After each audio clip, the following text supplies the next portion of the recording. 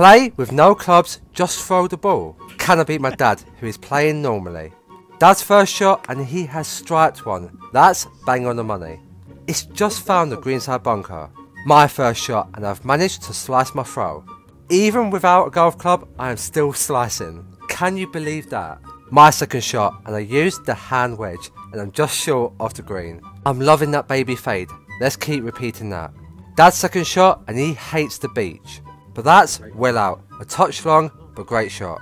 My par chance, I went for the famous bump and run, and I can't be mad with that. Perfect line, wrong pace. This is to win the match. And he's played it safe. That's a clever move from the old man. And a very confident tap in for the bogey. But now, this is to tie the match.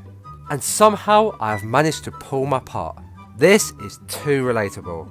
But that's a cheeky nullet tap in. Guys, what's next?